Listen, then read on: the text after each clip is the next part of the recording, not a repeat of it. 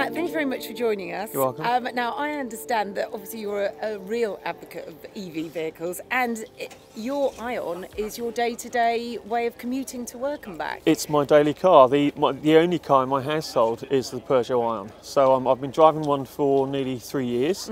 I've done 28,000 miles in one, and so for my day-to-day needs, my commute, most of my local running around, it does everything I need it to do. And there has been sort of talk of range anxiety, and that's why people have perhaps shied away from switching to an EV type vehicle. So is that something that you considered yourself?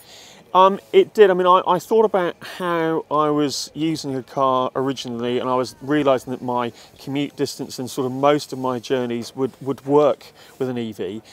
It's important to know that there are charging points around. I mean, every motorway services by the end of 2014 is going to have a rapid charging point. Some of them already have more than one, and then a lot of supermarket car parks have got slower charging. It depends in the country where you are as to sort of what infrastructure's around you.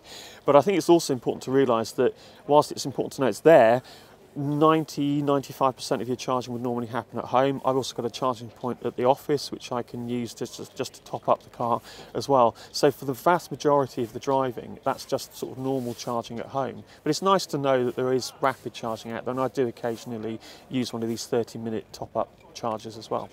Yeah, and from the point of view of charging and costs, the cost side of things, does it cost more to purchase, more to run than the conventional car that they're already running? Electric cars and vans, generally, when you look at the list price, the price is higher than a comparable conventional vehicle.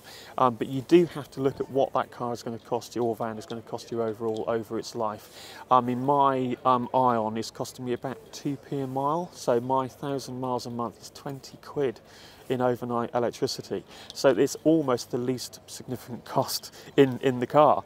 And the car's just had its 3rd birthday, it's its first MOT, and it's had, in its lifetime, it's had 2 front tyres, a wiper blade and 2 pollen filters. So it really is not an expensive car to keep on the road.